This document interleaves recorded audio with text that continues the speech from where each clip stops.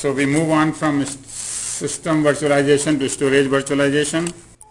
So the four parts of this particular module are: what is the system interface?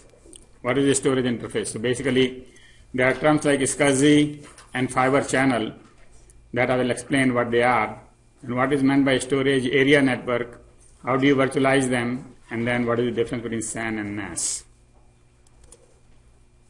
So in the data centers, you don't put disk inside a computer just like you do on your desktop. Internal disks are not very helpful because, if the system goes, the disk goes with it, and what good is it, right? So you want to keep the disk external. So all the disks are put into a disk array, and then everybody connects to it somehow. So the disk array has generally two controllers. All the disks are connected to both controllers, and similarly the computers connect by two ways to the controller, just like the switches and the other things we saw. This way, if any controller goes away or if any host goes away, the information is all still there. And this is just the opposite of what we would call JBODs. JBODs means just a bunch of disks. Just a bunch of disks is what we do at home, and in other places where we really don't have any organization to the disk, we have a whole bunch of disks that we connect and disconnect and put here and there. So that is JBOD. So in data centers, we don't use JBODs, we use disk arrays. Right? And there are three ways we access these disks. Either block access, which means we tell them that please read this sector number, that number, so on and so forth. A block size is defined generally by number of sectors. Each sector is generally 512 bytes. You might read, 4, 16, 64, any numbers of clusters like that, generally powers of 2s. And at a time, and then you just go block by block by block. And that is most common.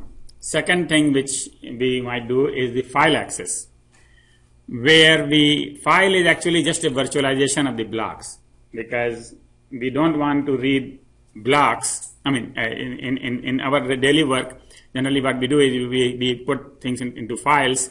So file is just for your viewing. The disk don't understand file. Disk only understand blocks, right? So there is something in between you and the disk that translates the files into blocks, which is generally the operating system. So the operating system knows for each file what block number it begins and where does it go. So there is a whole linked list of blocks that the file contains. And then the file also has metadata such as what date it was created, when it was modified, how long it is, and what, all those things, what extension it has. But the disks don't care, right? You understand that part? The disk, all they have is some blocks and blocks and blocks. So right there is the virtualization. So the files may not be contiguous, and you need a file system which is either FAT32, NTFS, or there are many other names that in Unix world, right? And so that is basically how an operating system basically use that particular system, however they have designed to reach the files. The third method is record access. If you have a database, then the databases are arranged by records. Every person, every customer, every entity, every equipment has a record in the database, and you may want to reach that record. Again, the record is some kind of overlay on the top of the blocks, just like file system says, but in the database world, instead of having files, they will rather read records. And then there are, just like NTFS and things like that, there are database languages such as SQL, structured query language, or Open Database Connectivity, ODBC, or Java Database Connectivity, JDBC. These are the things that are used to access those records. And so basically, block access is really what you would call, real access. And then everything else is virtual. Even block access could be virtual, in the sense that you will say, well, I want to read block number 243, but something translates that into disk number, and on that disk, where that block is. All right. So while you might think that there is a whole contiguous big disk, but that may not be a big disk, that might be a little disk behind it. Okay. So the storage people have been doing virtualization for a long time, long before the computing people. I mean, not about the server people. All right. So the first disks that we sort of remember, I mean, I must have been old before that because they talk about drum disk, which I never used. But disks were SCSI disks. SCSI stands for SCSI, Small Computer System Interface. You connected one disk, and then from that disk connected second disk and third disk. You could daisy chain as many, basically 16 or 8 or some number of the disks. And it was parallel. So 8 to 16 devices on a bus. Any number of the hosts, any number of hosts on the bus. So, I mean, those are 8 or 10, 16 connection point. You could have some disk and some hosts. So the bus is shared by many hosts and many disks. Generally, this is theoretically this is possible, but generally each bus was just basically connected to one host and multiple disks. And I'm seeing all in the past tense because we don't use SCSI physically as such right now. I mean, as far as I know, but they might be used in the background, which I don't see. Okay, so they might be there. So it's peer-to-peer. So you could even go from one disk to the other disk. If the disk was smart enough, it could ask for data, but generally disks are not that smart. So you generally read to the host and write back to some other disk. They are peer-to-peer, host to device, device to device, and host to host. All kinds of APIs are there.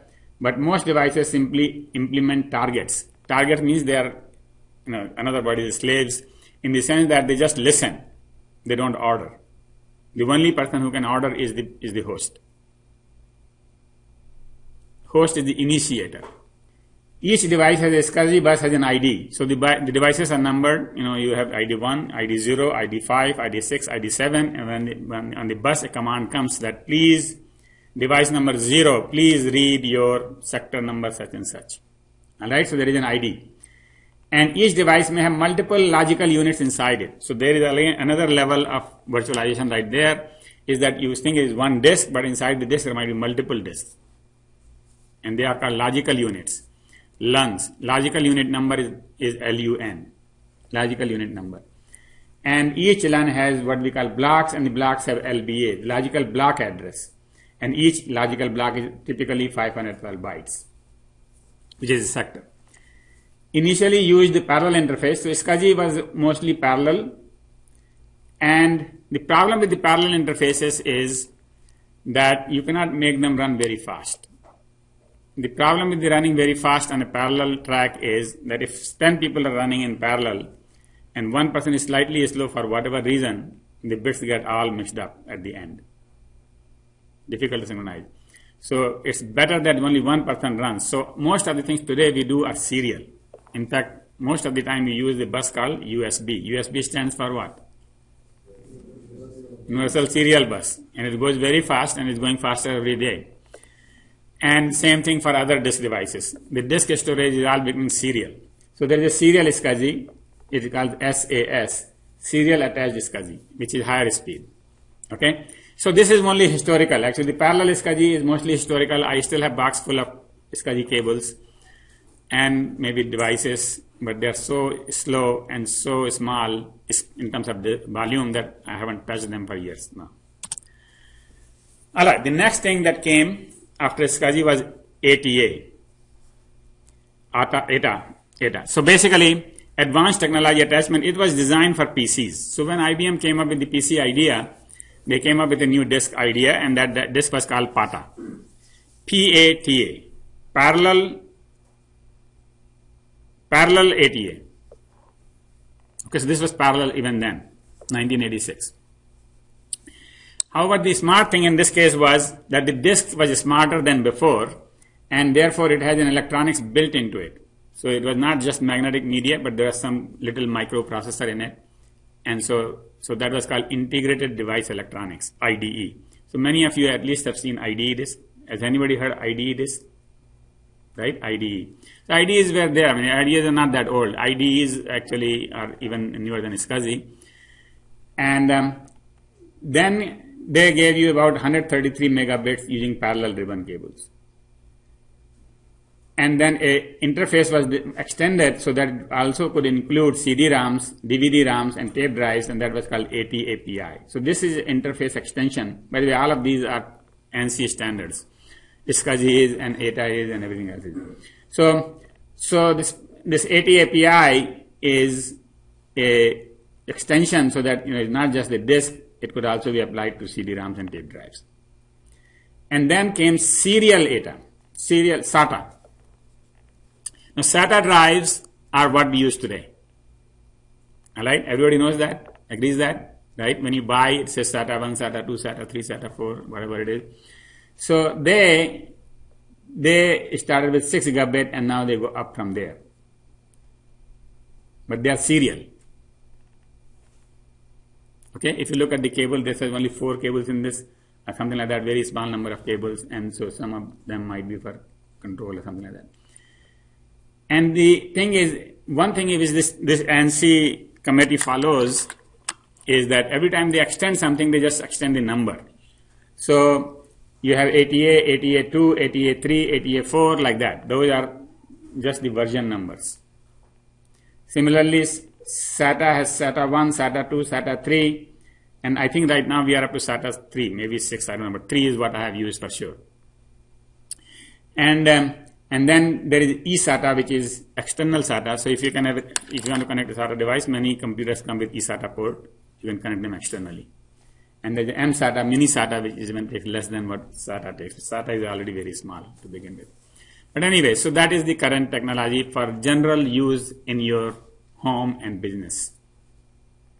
Right? Everybody understand the SATA part? I mean, everybody has used the SATA disk. Any disk that you have right now on your computer is actually a SATA disk. Okay, so. But let's go back to the mainframes and data center in a minute. So mainframes, while we were using SATA and all that, mainframes were using ESCON and FICON. ESCON is the enterprise system connection, which was designed by the way, IBM has been a leader in this field, so you will see IBM's name everywhere, all the way from beginning to the end. So IBM actually designed the first storage drummed memories. When we had the first disk, it was designed by IBM. When we had the second disk, it was designed by IBM, and so on and so forth. So that is the case. Just like VMware in the virtualization world, IBM in the disk world. So ESCON is enterprise system interconnection. It was designed for mainframes, and the new thing here was that you could connect it to a switch. At that way, you could connect to multiple computers and multiple disks on this side. So you could have a switch in between. This was the invention. And they used fiber on this, and the fiber allowed 17 megabits for a long distance. So you could take to long place in a data center. But it is half duplex. Anybody knows what is half duplex? So it is one-way street. I mean, basically one way in the sense that it's not really one way. It's like when you are construction on a road, only one part you go either this way or go that way. But so that is half duplex. What is it that is one way? Totally one way. That is called what? Simplex. All right. So and the other word is full duplex. So we have 3 ways: full duplex, simplex, and half duplex. So this is half duplex. Did I change? This is half duplex. That means you could just go one way or the other. And then they designed fiber connectivity, FICON, which do one more thing. It just not only allowed a switch, it allows a network of switches. And then obviously they had single byte commands. And the single byte commands actually are coming from the days of SCSI. SCSI takes commands which are just 1 byte long. In 1 byte you can say whether you want to read, write, delete, whatever you want to do on that sector. And so they had single byte command set. And they used fiber channel as a transport. So whatever they use as a transport, they proposed that as a standard, and that was selected as a standard, and it's called fiber channel. Now fiber here is spelled different than the fiber everywhere else. You see fibers here and the fiber here, 2 different spellings. This is in American spelling and this is European spelling. Okay, or you can call it English spelling.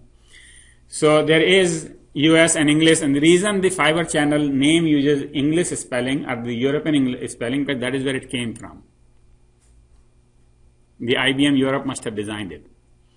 Okay, so throughout this paper you will see 2 spellings, and that is consistent with the whole literature. When you use fiber for any other use, it is FIBER. When you use it for fiber channel, it is F-I-B-R-E. So fiber channel is a name, so that side is, basically it's a pronoun as opposed to a noun, so it has to be capitalized and it has to be spelled the way they spelled it.